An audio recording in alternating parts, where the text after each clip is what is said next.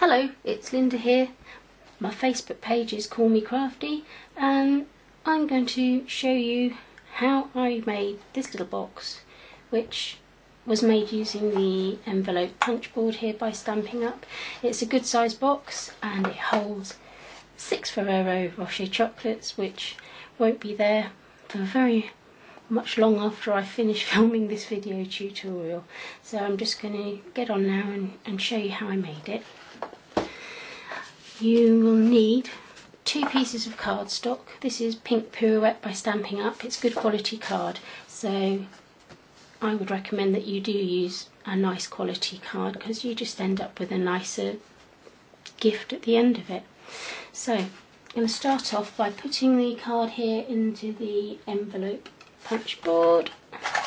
You want to start off, we're going to make the base first, and you want to go in here, line your card up at 2 5/8 of an inch and punch and score. And you want to rotate your card, and you're going to go into the 3 3/8 mark here on the board and punch and score. Rotate your card back to 2 5/8, punch and score it. Rotate again, go in at 3 3/8 and score. Now what you need to do is line up all of these score lines here with this little nozzle here on the punch board, and we'll be punching again. So I'm going to put my card in here. You can see I've lined it up with that score line, and you literally just go around the card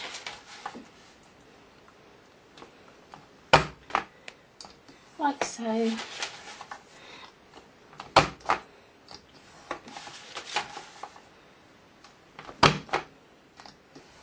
And that's the base done.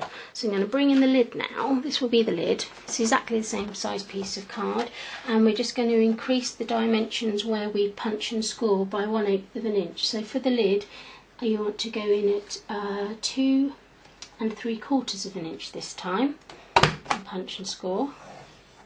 Rotate your card and find your 3 1/2 inch mark on the board here, punch and score. You go back to the 2 3/4 mark,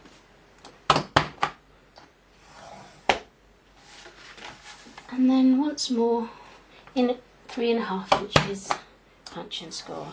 And we're just going to do exactly the same as we did with the base. We're going to marry up all of these score lines here with this nozzle and punch and score our way around the board. So 1,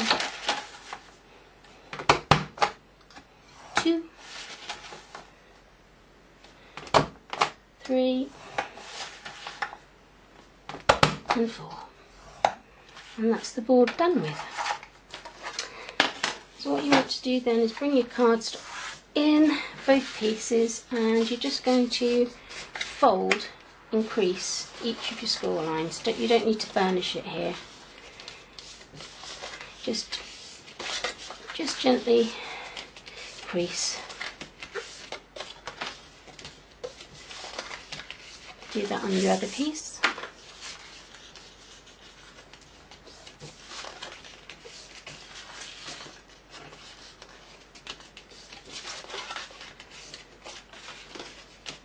Just work your way around the card like so till it's all been folded. And grab your scissors. I don't know if you can see here, I hope you can. You have 2 what I call skinny triangles, and you have 2 wide triangles. Now you want to snip the lines here at the big triangle end. You want to snip into the inner score line horizontally like that. Oh, sorry, vertically like that. Turn your card round and do exactly the same thing.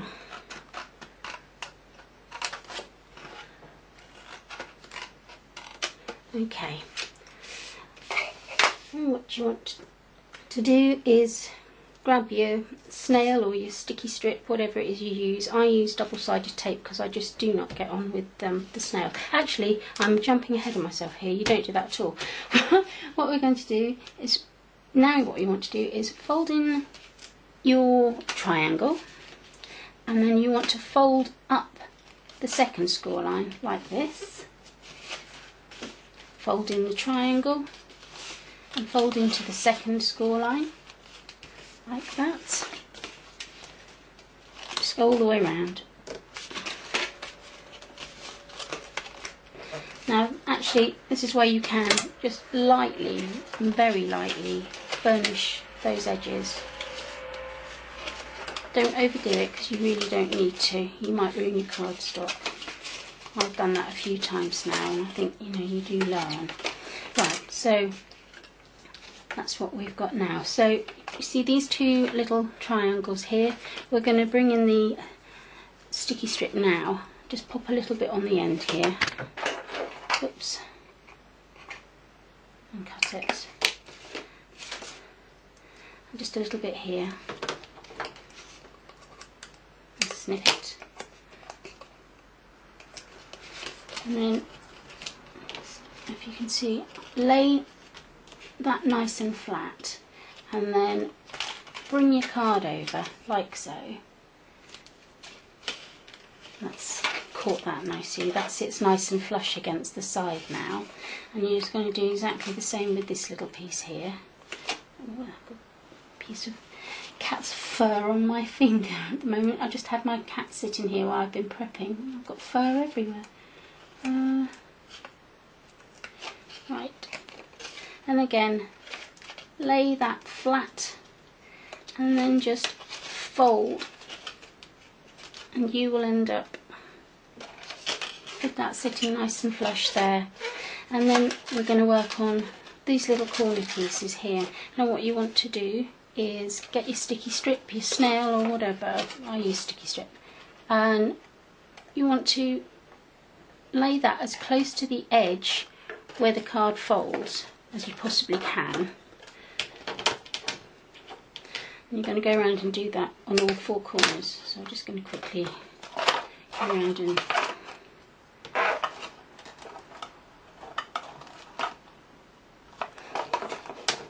oops.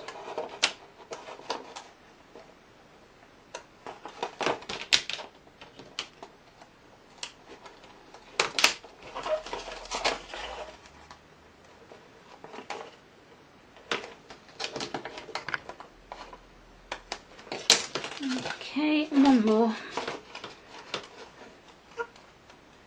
Just pop that there, like I say, close to the edge as you can. Don't go right up to the end. Okay, and now you're just going to peel that off, fold your corner in, and what you want to do is try and get a really nice crisp edge here, so as close to the edge as you can, so you get like a nice 90-degree angle. And you just want to go all around the box now. Oh dear, I don't like using this very much. There we go. Up there, nice cute angle. That one came up a bit easier. And finally this one. There we go, up to the edge. And so you're left with this now. And then all you do, if you've got a snail, use it. Just get some sticky strip here on these pieces.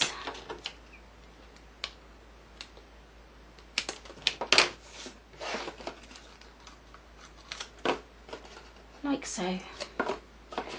And what I do is I lay the box on its side, hold your little side down like that, and then so it's butted right up against the edge, and you get like a nice crisp edge when you get your cardstock to the side and to the bottom. There. So there we go, that's your nice sturdy base. Now all you do is exactly the same thing for the other half.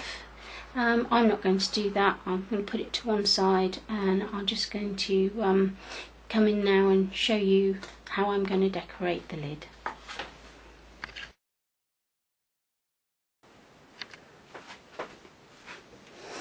Okay, so now what you should have is your base and your lid, and I'm just going to show you how to finish off really. So what I've got here are 3 little pieces. There's a piece of DSP here. It's more and more, and it's about 3 1/8 by 4 1/8.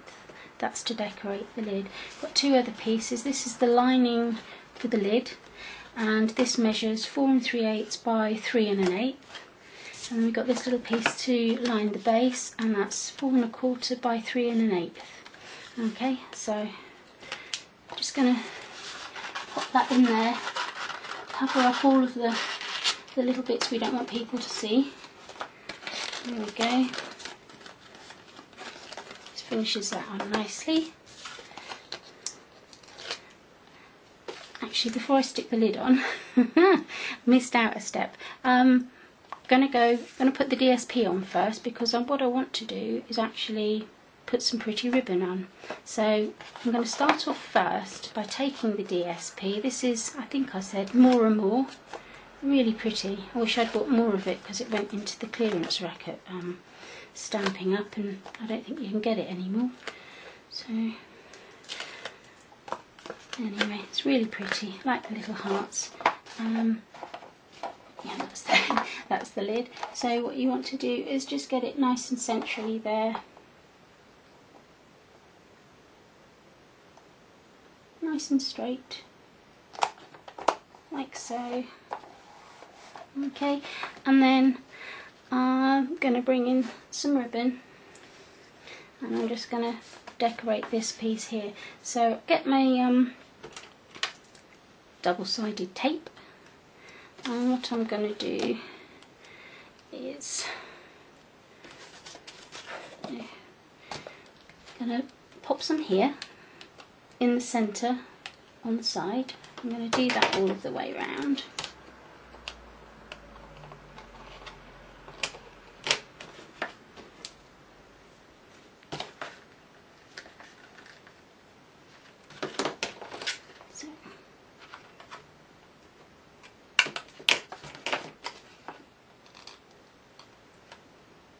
Just as central as you can get it on the sides. A little piece here.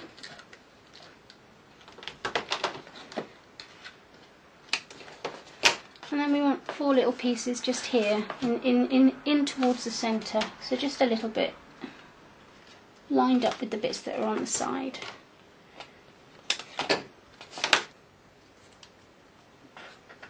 Like so.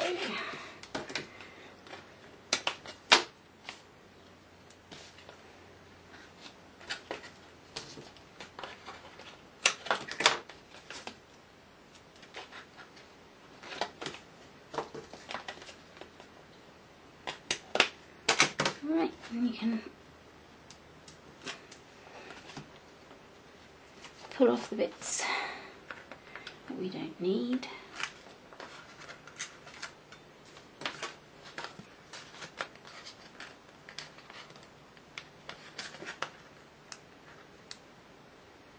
Oh, I could be here all day. Hang on.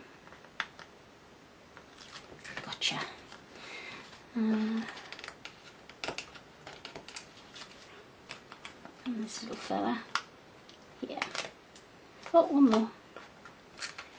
Okay, so you don't need those. And now I'm just going to grab my ribbon. Now I've just got some cream ribbon here. I'm just going to start off by laying that on that piece of sticky.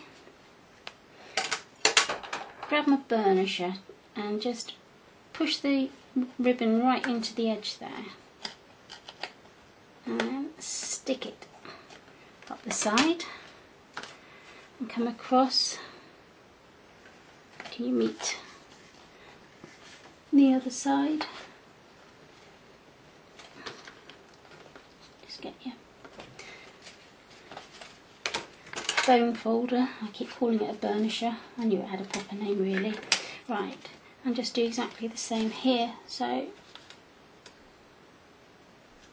just go right into the edge there. Take your ribbon up over the side. Oops. Bring it across the top, like so.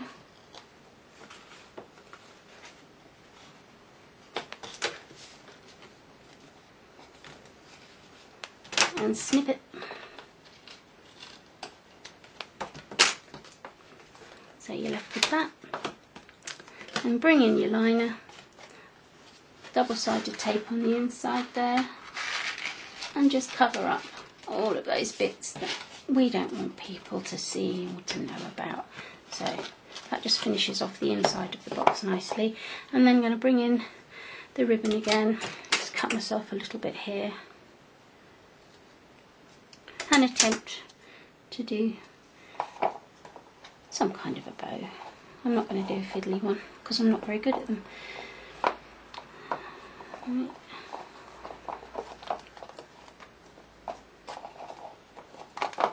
Just have a little fiddle until you're happy with it.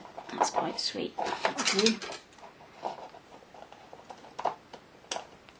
Oops, didn't do that very well. There we go. Could actually do with some sharper scissors, as you can see. Anyway, you get the idea. So there's your nice little bow on the box. And just going to do a little label to go on there. So I have got the decorative label punch here by Stampin' Up. Nice little piece of pink pirouette card. Regal Rose. I love this pink actually, it's a nice soft pink. Just to stamp up a message. And I decided that I was going to use the little heart here from the set Banner Blast. And then I've got this set here which I think is retired now. That's called Just Believe. And I picked out the Just For You sentiment. Okay, so just going to ink up the sentiment now. Pop it on there.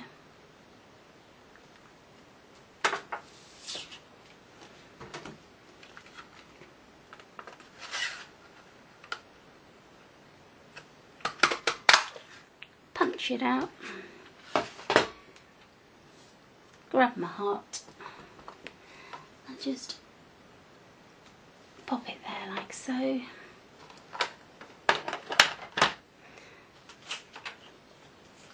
And just use some dimensionals to stick it on the top. So I've got these ones here. These are clear ones. They're not that brilliant actually. If you can use the Stampin' Up ones, go for it. I've just run out. So just do that. Turn it up the right way. And there you have it. A sweet little box which holds 6 truffles very nicely. And just to prove it, 1, 2, 3, 4, 5, 6 gorgeous truffles. Fererro Rochers. I shouldn't be advertising. Anyway, I hope you liked that tutorial. And I'll be back with another very shortly. Thank you for watching.